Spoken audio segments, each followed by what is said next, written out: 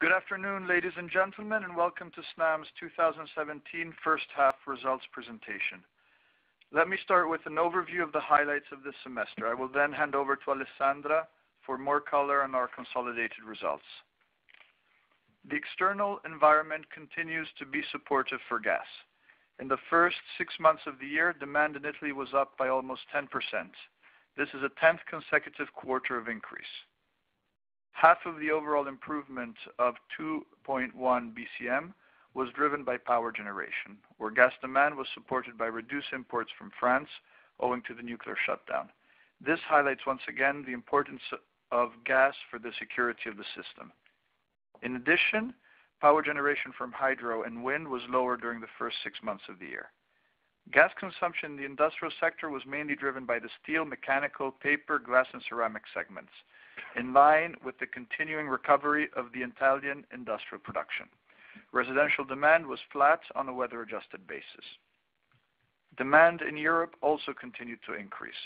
In the first 5 months of the year, it was up 2.3% in 6 major countries, representing about 70% of total consumption. This is mainly thanks to the contribution of the power sector, but also due to an increase in industrial and residential. On the policy front, the Italian government started the consultation process for the country's energy strategy, the so-called SEN. This process will last until the end of August of this year. The draft document contains a number of potentially supportive points for Snam, including measures to increase the cost competitiveness of gas, also through incremental LNG regasification capacity, scenarios for an accelerated phase out of coal power generation, third, the methanization of Sardinia, and finally, measures to support incremental use of natural gas for transport in Italy. Moving to regulation. A new consultation document was published on the 8th of June. This introduced a transition period of 2 years for transport and regas, which means that the 5th regulatory period will now start in 2020. Among the items which would characterize the transition period lasting from January 2018 to December 2019 are the proposed cancellation of the time lag between spending and remuneration and the preservation of some incentives on development capex. Overall, we consider this transition period broadly neutral compared to the current regulatory framework. The WACC update, including an update of the formula for the risk-free rate, the country risk premium, the tax rate, and the target leverage, will occur in January 19, as previously expected, with the observation lasting from October 17 to September 18, in line with previous indications. The consultation document also confirms that the regulator will look at introducing output-based incentives in the new period in preparation for TOTEX. Now, turning to our activities. All our core businesses are progressing well. In the first half of the year, we reached some important milestones, including 23 new significant construction sites, 25 primary permits, the commissioning of 53 kilometers of new pipes, and the completion of maintenance work in the Corte Maggiore field. With regards to our affiliates, TIGF just obtained final approval from the French authorities to construct the Gascogne-Midi pipeline. This will improve the connection between the south and north of France and contribute to eliminating the price differentials between these two areas. Entry into operation is expected by the end of 2018. Our efficiency program is exceeding expectations. 85% of the planned initiatives have now been launched, accompanied by a company-wide lean transformation that has already started to redesign 10 core business processes. Just to give an example, we have completed the review of all the company procedures and are now targeting a streamlining that will lead in the reduction of over 70% of these procedures. Overall, 5.5 million euros of savings have already been delivered in the first half, meaning that we are well on track for full year guidance of exceeding 10 million euros of savings. Alessandra will give you further details on the initiatives launched. With regards to new business activities, we now signed 3 agreements with important strategic partners to develop the CNG business in Italy, including the latest and most significant one with Eni. Snam Global Solutions is already meeting potential partners where our distinctive competencies may add value. Let's move to our incremental investment in the Italian grid announced earlier. We have added a strategic 83 kilometers of pipeline with a 36-inch diameter and a total transmission capacity of 9.6 billion cubic meters to our grid. This fully regulated asset represents the only entry point into the national transmission system that was outside of Snam's perimeter. The pipeline was valued considering RAB incentives and synergies as a regulated business, and we have also acquired alongside the pipeline a minority stake in the Adriatic LNG, which has been based on fully contracted volumes until 2034. The split in the overall valuation that was 225 is about 3/4 for the pipeline and 1/4 for the minority stake in the regasification terminal. Turning now to first half figures. CapEx was 425 million. This includes 378 in the transport business, of which 46% is related to the development of the network and is eligible to be incentivized. Revenues were 2% higher than last year as past investments entered into the RAB. EBIT was up 3.6%, benefiting from the significant results on the cost efficiency plan. Net income was up 18% year-on-year to 504 million, helped by the very meaningful reduction in the cost of debt and the increase in income from associates. Finally, end of June net debt was 11,176 million, including a positive effect from working capital that may be absorbed by year-end. This does not include the 225 million acquisition we just announced. I will now hand over to Alessandra for a closer look at our results. Thank you, Marco. EBIT in first half 17 was 714 million, up 25 million or 3.6% over the same period of the previous year. This reflects approximately 11 million euro increase of regulated revenues due to the RAB increase, an increase in transport revenues as a result of the higher transported gas of about 8 million euro, which we expect to retain for the rest of the year. The first result of our efficiency plan launched in March for about 5.5 million euro that broadly offset the dis-synergies coming from the demerger and the natural evolution of labor costs. Higher amortization in line with our asset profile evolution, strong reduction in other costs mainly driven by one-off demerger costs and capital losses sustained in 2016. Let me now spend some more time on our efficiency plan. In the first half, we have launched more than 85% of the saving initiatives identified in March. These initiatives include the renewal of some contracts for the operation and maintenance of the ICT infrastructure, as well as the optimization of the ICT infrastructure itself and some ICT application maintenance services. We continue to focus on new technologies through the Smart Gas project and final customer meters reading. Reviewed some operational standards to pursue efficiencies while maintaining unchanged or increasing the level of service. We are now installing new video surveillance systems in order to reduce security monitoring costs and starting the replacement of traditional lighting with LED technology, both on storage sites and network facilities. We've also obtained savings on external costs relating to corporate services, critically reviewing the consultancy costs and optimizing some contracts with reference to corporate services.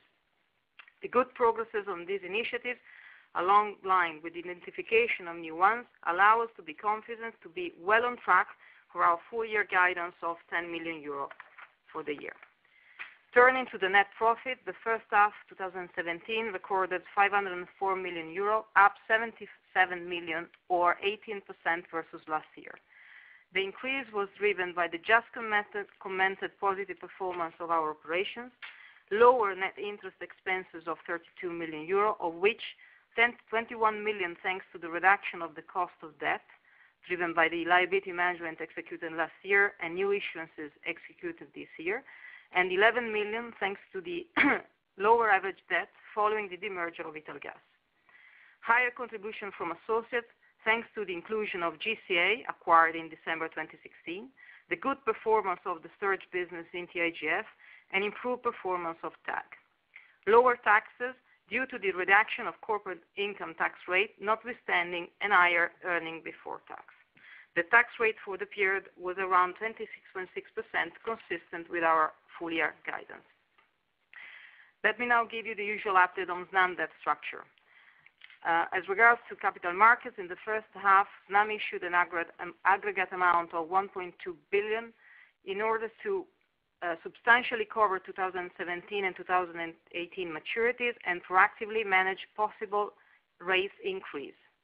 With the issuance of the 5-year 400 million euro convertible bond, Snam has issued 2 zero-coupon bonds in the last 9 months. Furthermore, this morning Snam signed a new EIB financing for 310 million at a very competitive 1.5% fixed cost. Overall, Snam now holds 1.5 billion of institutional lender financing with an average maturity of 9 years. Our average cost of debt in the first half was already 2.2% versus 2.6% in the first half of 2016 and 2.4% for the entire 2016.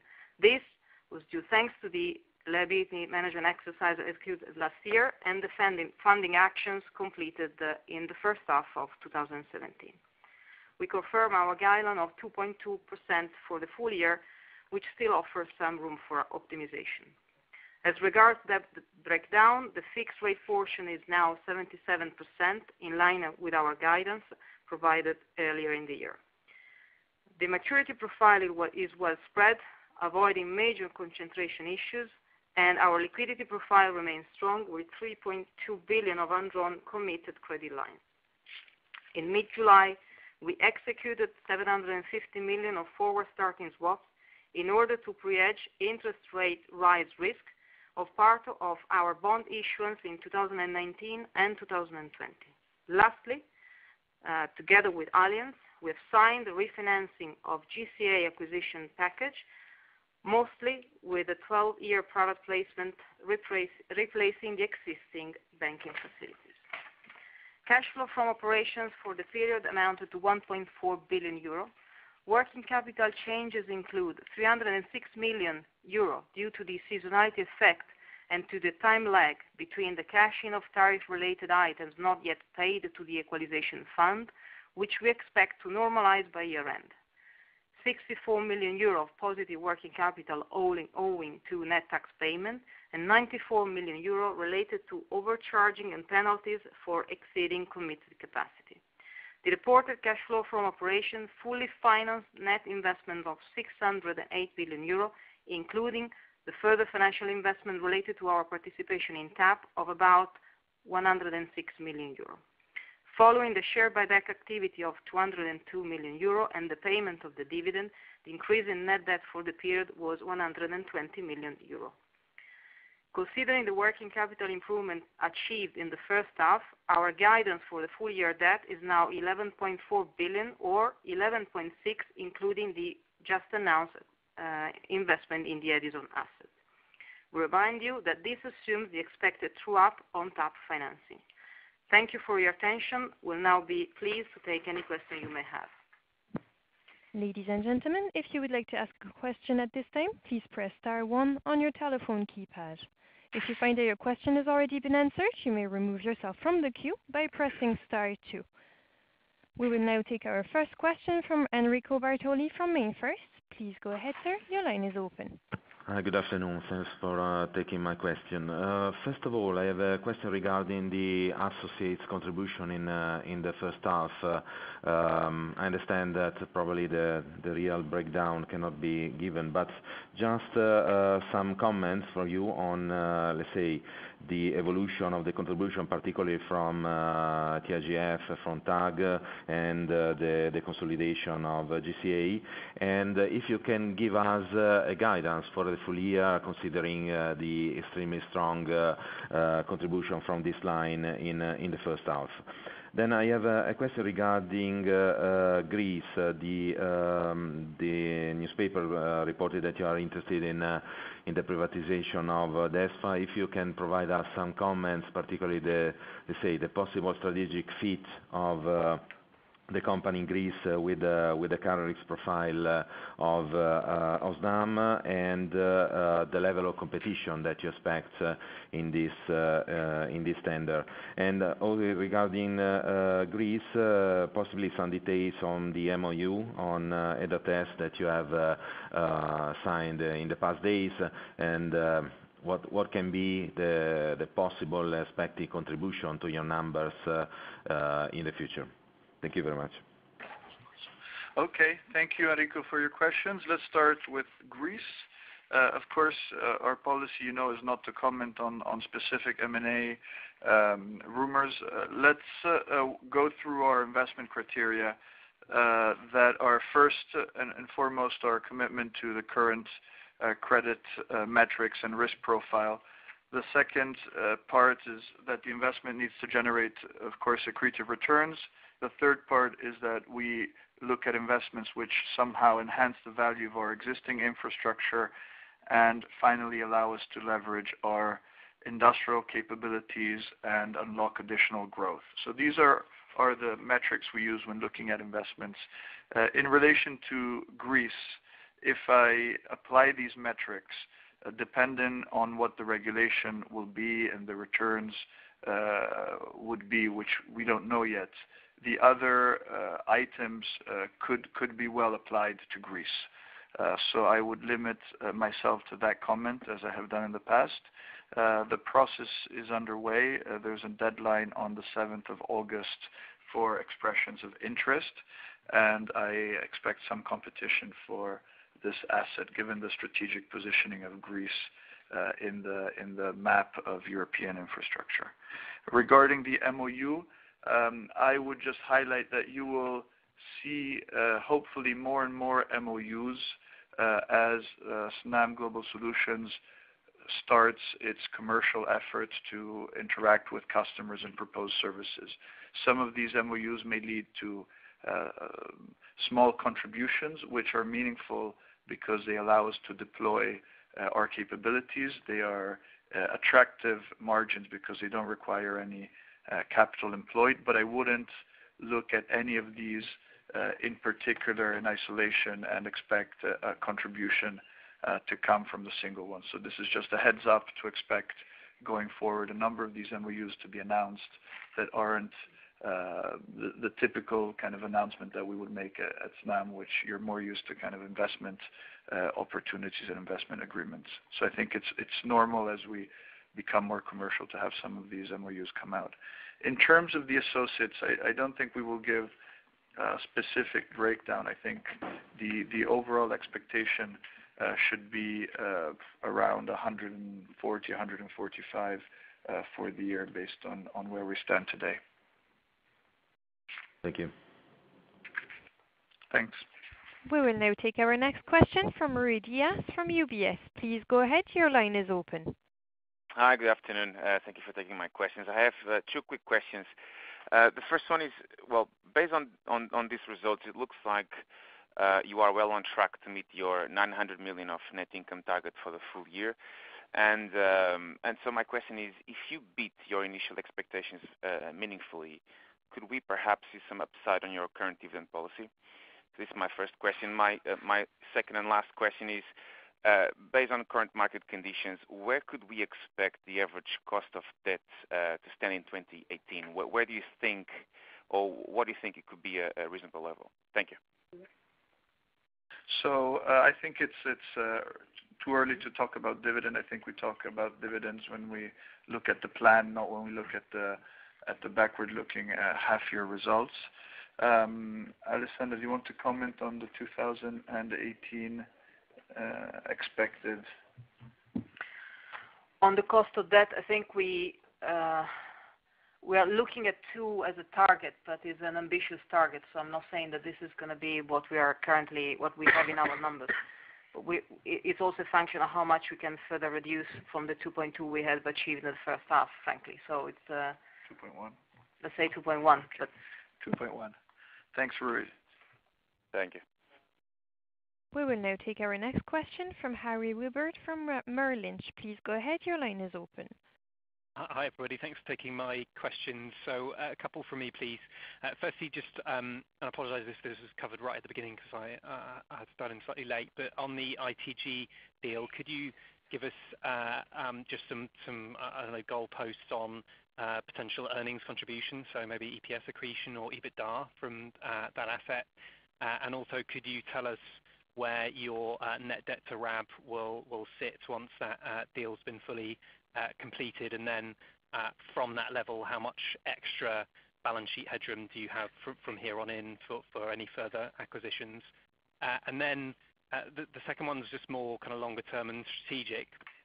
We've seen across Europe big increases in the amount of gas flowing around the European transmission distribution systems. Obviously, that doesn't have has quite a small direct impact on your earnings this year, but strategically, both organically within Italy and in wider Europe, particularly when you're looking at acquisitions or organic projects outside of Italy, has this increased the number of opportunities? Are there regions where the gas infrastructure is less developed and where the increases in gas volumes that we're seeing because of cheaper gas are leading to opportunities to basically build more infrastructure? So have you seen more opportunities coming from that? Thank you. Okay, thank you, Harry. So on the Infrastrutture Trasporto Gas, as you say, the ITG deal, what I said earlier is that about 3/4 of the contribution, the consideration of 225 million should be attributed to the pipeline and 1/4 to the minority stake in the regas terminal. The pipeline is expected to generate an EBITDA of around 18 million euros, 18, in 2018, when we factor in the synergies that we have with this asset. The minority stake, it has been valued based on, let's say, the DCF of all the remaining contracts that expire until 2034. The deal, as I mentioned, is accretive, both compared to our earnings and also compared to one of the metrics that we use is comparing it to the opportunity of buying back our own stock. So both in terms of IRR and in terms of EBITDA multiples, we consider it accretive compared to buybacks at this stage. In terms of net debt to RAB, I think Ale earlier gave the guidance for the full year, including this investment. On the strategic front, on European front, I don't think we're seeing any shift in the big infrastructure projects that are necessary for Europe and that Europe is working on and that we've laid out previously. What I think is interesting to note is after 10 consecutive quarters of growth in Italy, the immediate consequence is that in today's energy policy, which is not a law, it's not a decree, it's just a directional plan, there are really a number of items that put gas back into center ground of the energy policy. And I think this is very healthy for Snam. It can lead to an acceleration of some investments, particularly in Sardinia, around new regasification capacity that the government is now saying is necessary. And I think throughout Europe, certainly storages will be used more. There's going to be significant price swings with LNG becoming seasonal, and the push to decarbonize and reduce the amount of power generated by coal, I think is really beginning to have its impact. What I see as the most promising and interesting trend for the longer term is really a resurgence of gas, not as a transition fuel, but as the long-term steady solution, particularly in transport, where not only for ships and trucks there are no alternatives, but also for cars. What we're doing here in Italy on CNG is being observed closely around Europe, particularly when linked to biomethane.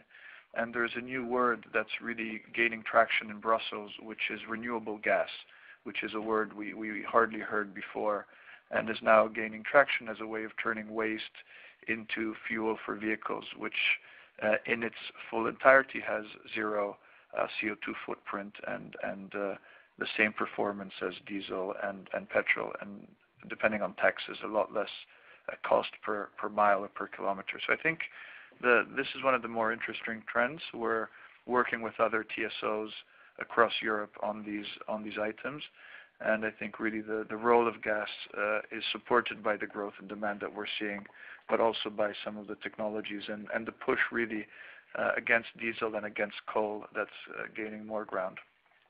Thanks, Harry. Thank you. We will now take our next question from Jose Ruiz from Macquarie. Please go ahead. Your line is open. Yeah, good morning. Well, good afternoon, sorry. 3 very quick questions. The first one is if you could share with us the RAB of Infrastructure Transporto Gas. Secondly, if you feel so confident about the cost synergies, would you increase the target for 2017, the 10 million euros? And lastly, considering yesterday's news on the sanctions on Nord Stream 2 and the expansion of Nord Stream, and the fact that you in April announced this MOU with Eurostream, Naftogaz and Uktransgas, do you think that, or do you have the suspicion that Nord Stream will fail and the alternative, which is basically reinforce the Ukraine's gas transmission network, will win? Thank you very much. Okay. I think on the Italian investment, I think we gave already all the details regarding that specific transaction. On the targets, I think you're right. We are signaling, and Alessandra went into some detail, we're very confident in the cost efficiency. We don't think this is the right time of the year to increase targets, but I think you can assume that we will significantly exceed the 10 million that we've laid out. In terms of sanctions, I think, like every other company in Europe, we're monitoring what's going on in the States very closely because it has a direct impact on the energy market in Europe. Regarding Ukraine, that memorandum it has a value of itself regardless of what happens to Nord Stream or Turk Stream or other pipelines. There will be some volumes transiting Ukraine, and I think it's in everyone's interest, in Europe's interest, certainly in the Ukrainian interest, and also in Gazprom as a supplier's interest, that the transit across the Ukraine is as reliable and efficient as possible. So this is a perfect example of where, if we progress from the MOU into something more concrete, Snam Global Solutions could play an interesting role together with other partners to really streamline and kind of put into better shape this strategic import transit route for Europe. Thanks, Jose Luis. Thanks, very clear. We will now take our next question from Monica Girardi from Barclays. Please go ahead. Your line is open.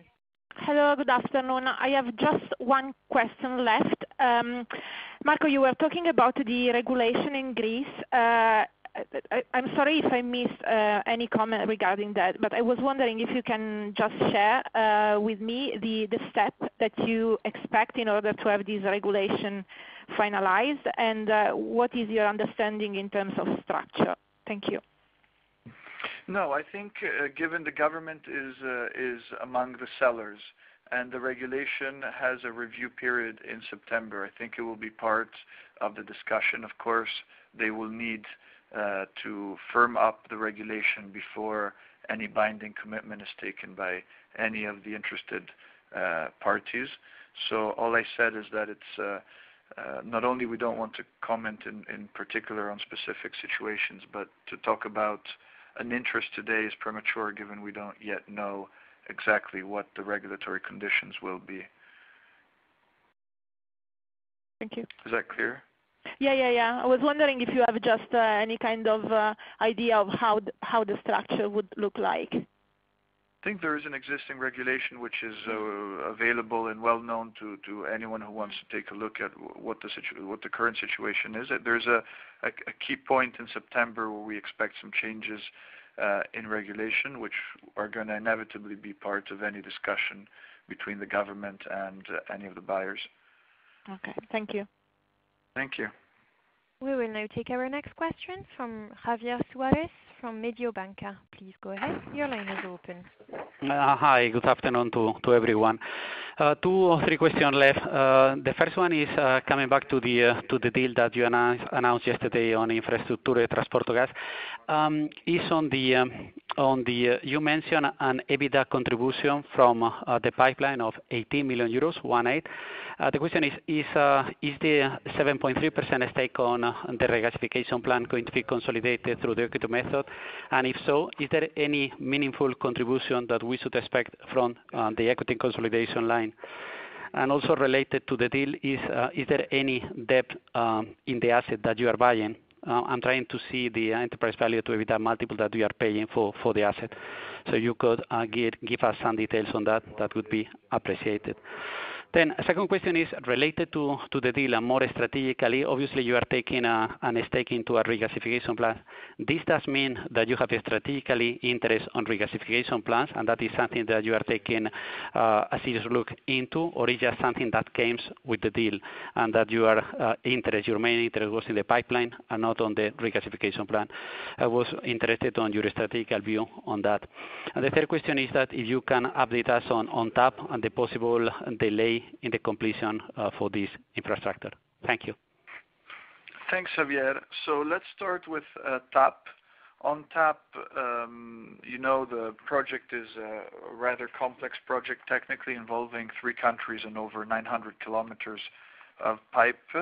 I think we are progressing very well. There's about 35% of the onshore part that has already been laid and progressing well in Albania and Greece.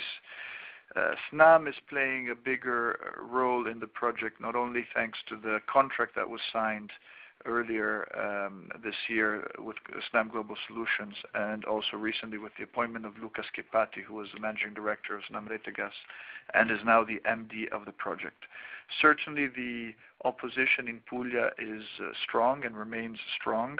We are doing what we can to step up the dialogue that I think can be stepped up with not the local institutions, but with really the local people, to explain that this is not one of those projects that requires a lot of NIMBY opposition, because it's below the ground, there's no emissions, there's no impact, there's no health concern. And so a lot of the reasons for the opposition to the project are misplaced, and I think it's our duty and Luca's duty now as MD of TAP to try to reset that relationship locally and really explain that there's nothing to worry about for very few kilometers. We have 40,000 kilometers of pipes, and we've never had these types of issues. So we remain confident that the project will be completed in 2020 around TAP. Coming to ITG, maybe I deal with the strategic part and then I let Alessandra deal with the accounting treatment. The investment in the regas, I don't think we would have considered had it not been linked with the pipeline. So you're right in assuming that it came as part of the deal. Having said that, we are already exposed to regas. We are exposed to Panigaglia, which is the smallest regasification terminal we have in Europe. And I think getting an exposure into Rovigo, which is one of the more significant and properly functioning based on a load factor and its strategic positioning, I think is an attractive asset for us. We have valued this very strictly in line with our approach, which is never to take any commercial exposure. So long as it's contracted and we've only valued the MPV of the contracts, I think we're treating this like a semi-regulated bit of infrastructure, even if it's not regulated. So yes, We are in the LNG chain. We are probably subscale. We are interested in LNG, but we are not interested to the point of taking any commercial risk in the infrastructure. Ali, do you want to go through the accounting of this? Yeah. This is going to be most likely treated as at cost rather than at equity, being a small minority stake. Okay. Is that clear, Javier? Yeah, it is. Many thanks. Thank you. We will now take our next question from James Brand from Deutsche Bank. Please go ahead. Your line is open. Hi. Just two questions. Firstly, just a clarification on ITG. Are you saying that it doesn't come attached with any debt? I'm still a bit unclear on that. It's kind of suggested from the comment on net debt at the end of the year that it had about a 200 million impact, which would imply the equity investment doesn't come with any debt, but still be great to get a clarification on that. And the second question is just on the volume growth that you've seen on the gas side this year. I believe that some of that, particularly on the generation side, is due to the slightly exceptional power market conditions with pretty weak hydro conditions and renewable production overall. But there is obviously some kind of structural growth coming through. I was wondering whether you could share with us your view on the kind of structural growth potential for gas demand in Italy over the next, say, kind of 5 years or so. Thanks. Thank you, James. So I'll deal with the volumes question. I think we highlighted at the beginning that indeed on the generation side we've seen some unexpected reduction in nuclear production in France that has led to fewer imports into Italy, and we have seen indeed a reduction in hydro and other renewables. The growth that we've seen is limited on the industrial sector, but I think after many quarters of decline, it's healthy for the gas industry and healthy for the broader industrial sector to see a change in trend, and this is now I think the second or third quarter that we see on the industrial segment some increase.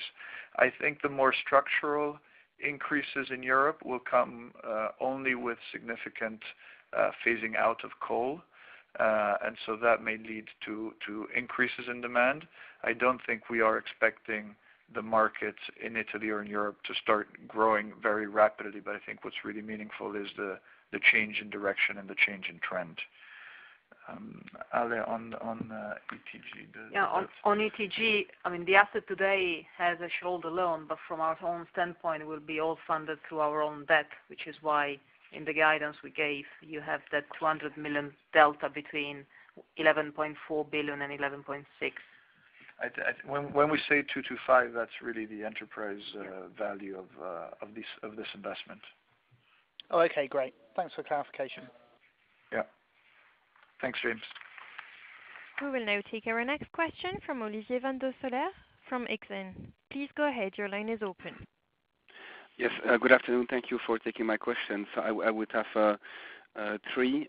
Firstly, talking again on international M&A, and I understand that maybe this would be too specific for you to comment on, but we have seen one of the bigger assets that could potentially be up for sale or in which stakes might be up for sale is the LNG asset of EDF in Dunkirk. I was wondering if the comments that you've made before on LNG from a strategic point of view would mean that asset could come, yes or no, in the kind of assets that you would consider. The second one was on the guidance for 2017. I think the guidance was 0.9 billion, which I guess can really be anything between 851 and 949. I was wondering, now that we are halfway through the year, if you could be a bit more specific on where you think we might end up by year-end. And then the last one is actually on debt maturity. So you mentioned that you now have around 9 years of debt maturity. There seems to have been an effort to extend the duration of that debt. I guess that it's feasible now with the current levels of interest rates. I wonder if you consider this the optimal level of maturity of your debt today, or if you would actually seek to further extend that duration in the current context. Thank you. Okay, thanks for the questions. Again, as you indicated, I wouldn't comment specifically on Dunkirk, but I would always look back at our investment criteria so that you can get quite a clear picture of whether we would be theoretically interested in something, always contingent on valuation and competitiveness and etc.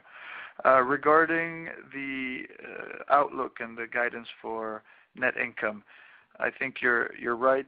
0.9 does give a lot of variance. I think we can probably say with confidence we're above 900 to rule out the bottom end of your range. We could probably also say that we're towards the upper half of the scale that you've indicated before. I wouldn't go any further now.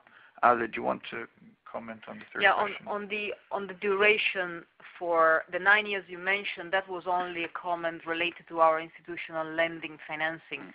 Our overall medium long-term maturity is 5.5, and we think that number, or between 5 and 6, is a good maturity as a target because it fits well with the reset we do have, and therefore we have the flexibility while still coping with good visibility and taking also benefit from relatively lower cost of debt versus going too long. So we will keep the focus and the objective of trying to stay within this band, trying always to optimize the cost. Okay, that's very clear. Thank you very much. Thanks. We will now take our next question from Stefano Gamberini from Equita SIM. Please go ahead. Your line is open. Good afternoon, everybody. I have 3 questions, if I may.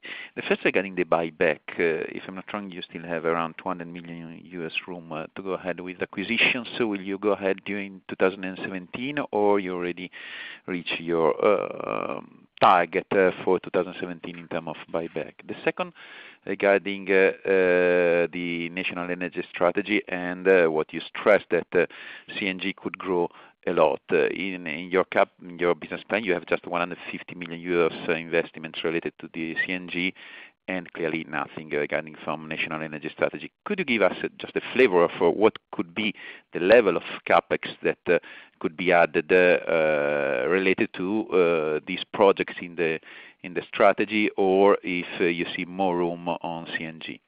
And the last question regarding the consultation paper from the regulator. You said that this is neutral compared to the current situation.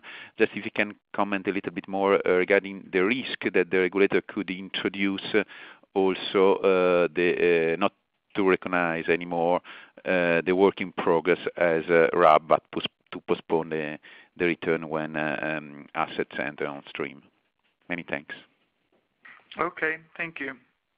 Thanks, Stefano. So on the buyback of the 500, we've indicated that about 2/3 of that it was the specific, let's say, authorization for internal authorization until the end of 2017.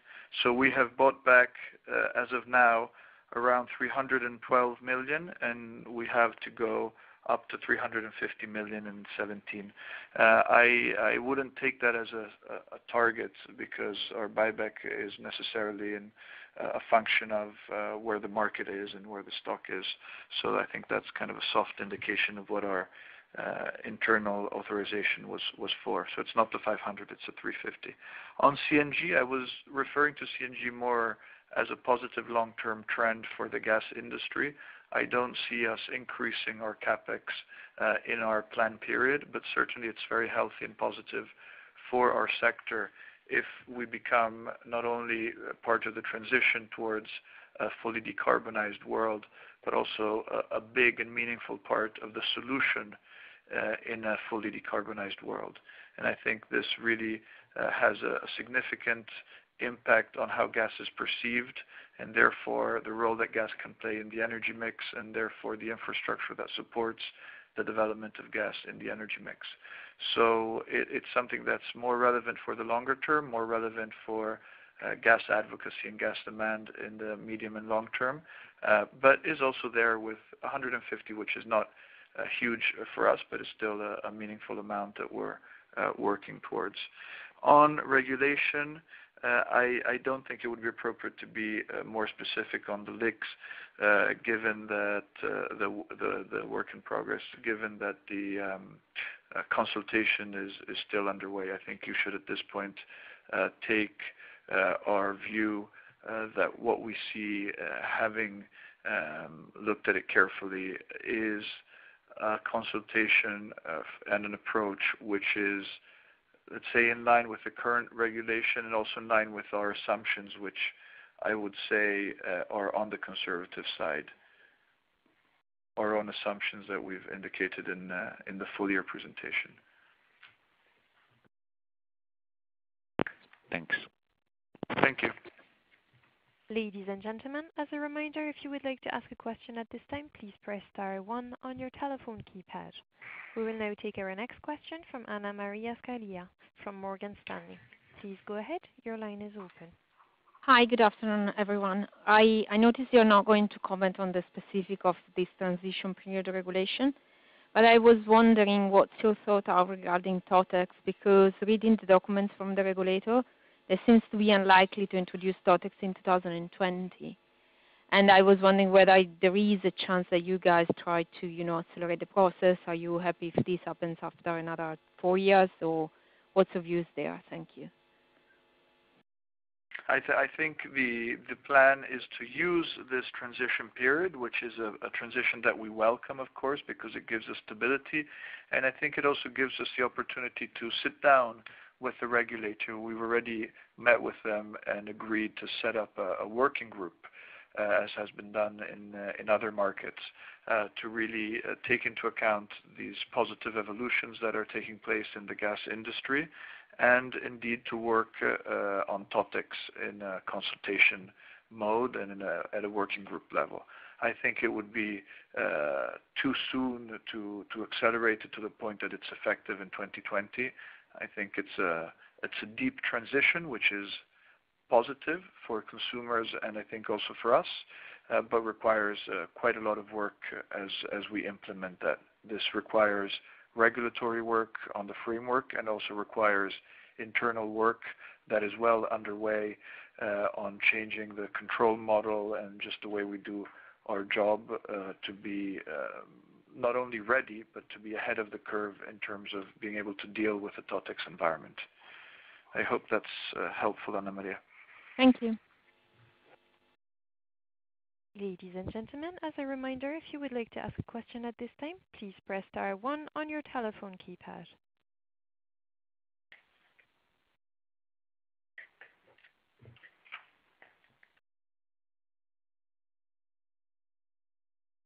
There are no further questions over the telephone, sir. Thank you very much. Thank you, everyone, for your time this afternoon. Our IR team, as always, is available for any further question. Thank you.